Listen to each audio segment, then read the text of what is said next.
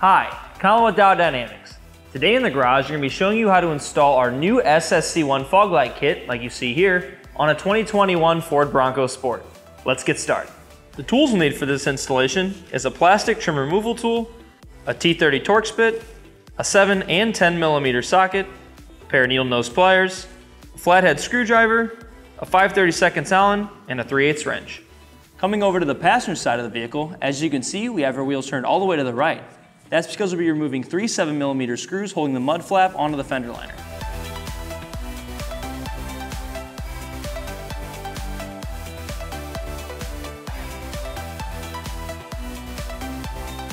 Now we can grab our plastic trim removal tool because we'll be removing 4 plastic push clips holding on the fender liner.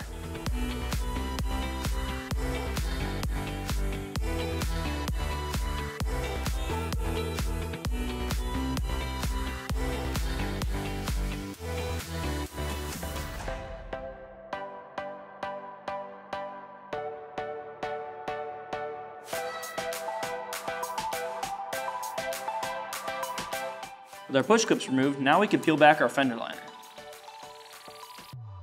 With our fender liner peeled back, we can grab our ratchet and remove 3 10mm bolts holding the fender onto the bumper. The 3 bolts we'll be removing are here, here, and here.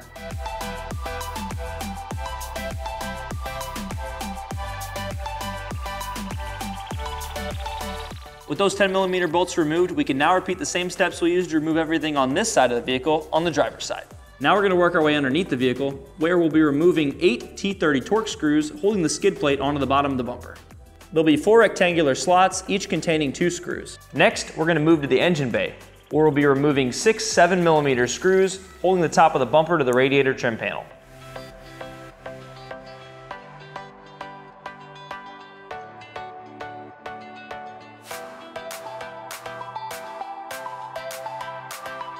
Next, we're going to be removing 8 10mm bolts holding on the plastic trim panel to the radiator core support.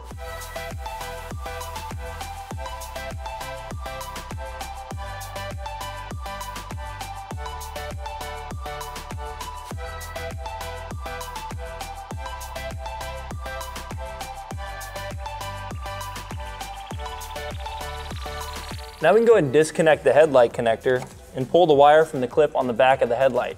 You're going to want to do this on either side of the vehicle. Then, in the passenger wheel well, disconnect the body connector. Now we're going to be popping the front of the fender flare away from the front bumper by compressing a Christmas tree clip on the back of the flare. You can use a pair of pliers to do this. We're just going to be using our fingers. All you're going to do is compress it and gently wiggle and pry it away from the vehicle. And now you're going to do the same thing on the other side of the vehicle. Our next step is to release and pull the front bumper off the vehicle. Now would be a great time to grab a friend to help you do this. We're going to pull the front bumper off first to show you exactly how we release the clips that held on this front bumper. This clip is the last thing holding the bumper onto the fender. To remove it, all you do is compress the tab on the top and the tab on the bottom, and then gently pry it away from the fender. With the bumper removed, we can now take off the factory fog lamp by disconnecting the fog light harness and removing the 3 7mm screws holding the fog light onto the bumper.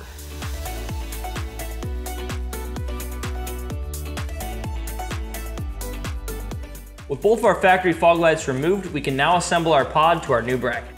To do this, we're going to slide our bracket with the DD logo facing the back over the back of the pod, lining up the holes on the side of the bracket with the holes on the bottom of the pod.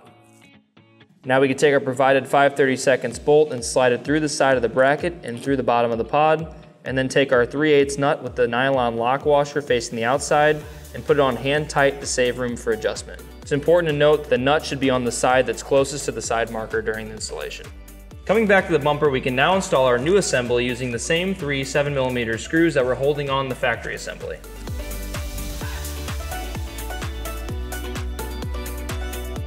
Next, we're going to take our provided T-taps and splice into the power wire on the side marker for the added backlight feature.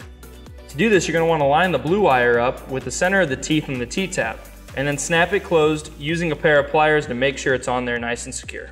Now we can connect our provided adapter harness. We're first going to plug our DT connector into the back of the C1, then plug our spade connector into our T-tap, and then plug our factory fog light connector in. If you go to turn on the lights and they don't turn on, this connector is polar sensitive, so just flip it 180 degrees and it should come on just fine. Now we can go ahead and put the bumper back on and reassemble everything by reversing the same steps we used to take everything off. With everything assembled, we can now make our final aiming adjustments. Once you're happy with where those are aimed, you can just go ahead and tighten down that 5/32 Allen bolt down the rest of the way. As you can see, not only will this kit give you a significant increase in light output over your factory fog lamps, but it'll also give you a brilliant amber running light and a more modern appearance. If you're looking to pick up an SSC1 LED fog light kit for your vehicle or any of our other products, visit our website at dowdynamics.com or use our dealer locator tool to find a dealer near you. Thanks for watching.